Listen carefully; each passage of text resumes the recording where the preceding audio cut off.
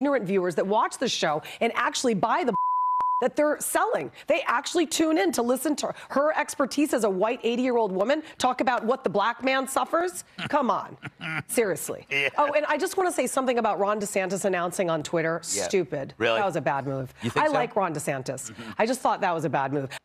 No. Ron DeSantis, I agree, Julie, it's weird. Like, he's 10 years older than I am, but I feel like he could be my dad. And I don't know why. It's like my kids are in public school tonight. Yeah. I'll explain over dinner. Yeah, that's all right. All the nation's kids know about it, so might as well my kids know now. So first of all, okay, let me just start with the bathing suits and Newsom's ridiculous comments about how what's next? Asians, blacks, women. Like, what are they going to do? Take away our push-up bras and have us have saggy breasts? Like, can you imagine? Cat would be screwed.